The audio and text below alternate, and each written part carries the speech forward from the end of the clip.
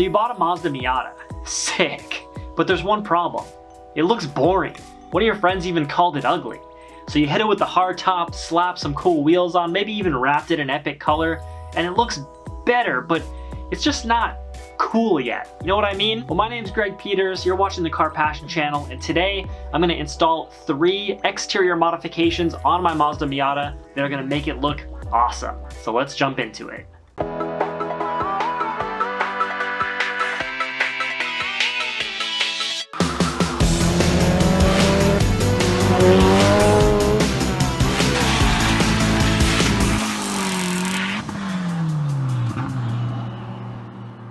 So here's my 99 Miata wrapped in Tech Wrap Ruby Green and equipped with a Treasure Coast race top and some Flying Miata Kogeki wheels. It's coming along nice, but it still looks a little basic. So the next thing I wanted to get going was a trunk spoiler because I love how simple yet effective they are at giving the Miata a more aggressive look without being over the top. I tried this ABS spoiler that I found online, and although I did like the shape, I didn't really want to have it molded to the stock trunk, and I didn't think it would look that great if it was riveted in or otherwise attached, so I decided to take it to the next level by hitting up Carbon Miata. Ever since I discovered the NA version of their Ducktail trunk, I've wanted to pick one up, and once I saw that they made an NB version also, it seemed like the perfect fit for what I wanted. So here it is, the Carbon Miata Type 1 NB trunk, which they offer in both fiberglass and carbon fiber versions. Both versions are notably lighter than stock. I have the fiberglass version here. And I know you're asking yourself, Greg, why is it purple? Okay, hear me out. I told you I wanted the car to look unique, and I think the purple is a pretty nice complement with the green.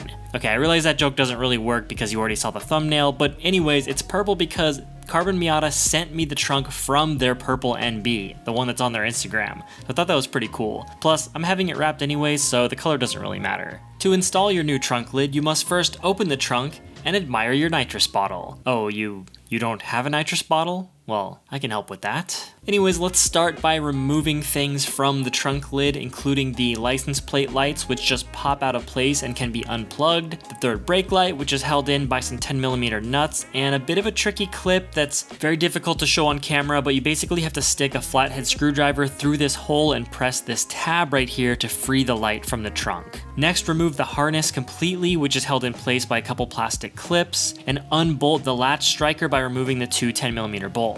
The final step is to remove the 4 nuts that secure the trunk to the stock brackets, and this step is easier with 2 people, but it's certainly possible to do by yourself. Next, just follow all of those steps in the reverse order, which of course sounds much easier than it actually is. Remember that anytime you're working with non-factory body parts, there will most likely be some level of adjustment or modifications necessary to get it to fit and function correctly. But let's get this thing wrapped real quick, and then I'll show you some of the stuff I'm talking about.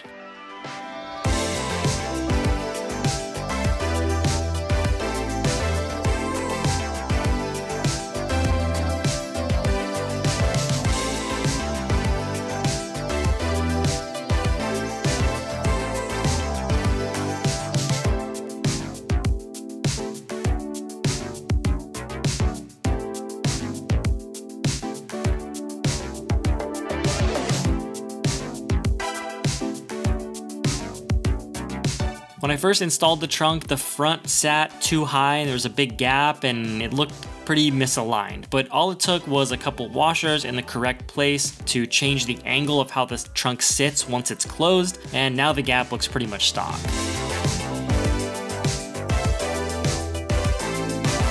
The other thing you need to worry about is the third brake light. Unfortunately, this trunk does not have threaded posts like stock to install the light, so it needs to be mounted using another method. Carbon Miata recommends installing with sealant, but I couldn't really find anyone online actually showing how they did it, so I ended up epoxying mine in and then using sealant to waterproof it. The good news is that it worked, and it's pretty solid. But the bad news is that it doesn't look all that great, so I need to redo this to where the light actually sits flush with the trunk like stock, but for now I just wanted it to work, so it'll be okay until I have the time and supplies to redo it and make it look better. Now that the trunk is finished, it's time to move on to the next part. And that would be the R-Theory version 1 diffuser. Another part that I've wanted to try out for quite some time, and I think it's really going to amp up the way the rear of the car looks. R-Theory has hooked me up with a coupon code to give to you guys as well, which is CPC5 if you want to pick one of these up for yourself. And that coupon code can be used for both the version 1 seen here and their most recent version 3 design. I personally wanted the V1 because it's smaller and more subtle,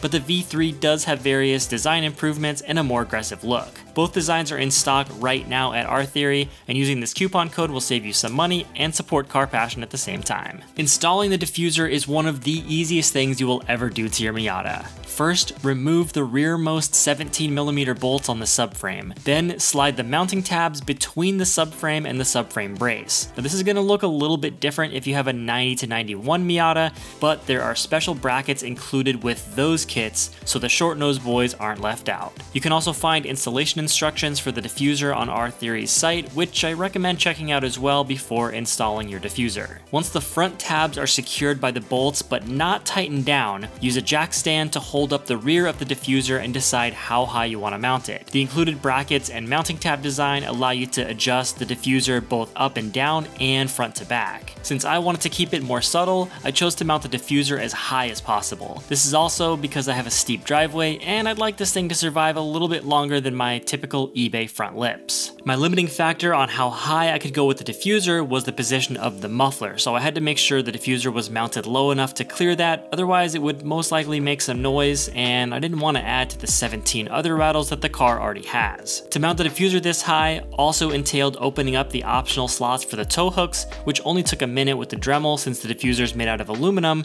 which also makes it super lightweight. And as with the rest of the parts I've installed on this car, everything just seems to be a little bit off since it was crashed by one of the previous owners. And I really don't recommend buying a crashed car, as it's caused me more headaches than I was anticipating. But everything worked out fine here. I just had to shave a little extra material off the tow hook slots to make everything clear. The top of the rear brackets get bolted into an existing hole in the chassis, and this is where you get your height adjustment from. You can see there are about a dozen different options on these brackets. And that is it. It's just 6 bolts to get this diffuser installed, and now you've got a much more aggressive looking rear end, and you're helping reduce that parachute effect of the rear bumper, so an added bonus might be a couple extra miles per gallon here and there. Looking at the before and after shots here really showcases what 2 simple mods can do for the look of a car. Okay, I realize I said I was installing 3 things today, and the third thing is the classic eBay lip, which just screws into the front bumper, and this one in particular did not fit very well. I think it might even be for an NA, but I'm not really sure. Anyways, I kind of forced it to fit, and it didn't come out too bad. From 20 feet away, it looks just fine. Seriously though, looking at the car with and without the lip, I think it looks 100 times better this way, even though the fitment isn't perfect. So what do you say we scrape our way out of the driveway and get a good look at this thing out in the open?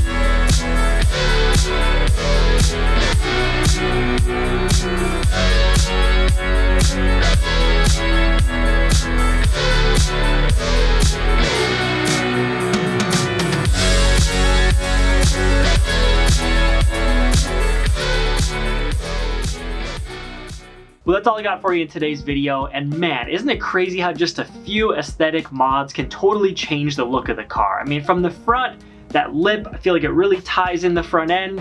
It doesn't look like it's as high as a Ford Ranger anymore, but the rear end, every time I look at it, I'm just like, look at that booty. And that's exactly what I want to think when I'm looking at my car. You know, it feels like it's my build now. I got some performance mods on it. It looks way cooler. People are giving it thumbs up on the freeway and stuff all the time. And it's just generally a good feeling to be driving your car and be proud of it. So don't forget to check out the companies that I featured in this video, which I have linked in the description below. The next video is gonna be the Nitrous Dyno Day, which I am both excited and nervous, but no matter what happens, it's gonna be a good time. Everyone's gonna have fun. So peace out. and I will see you then.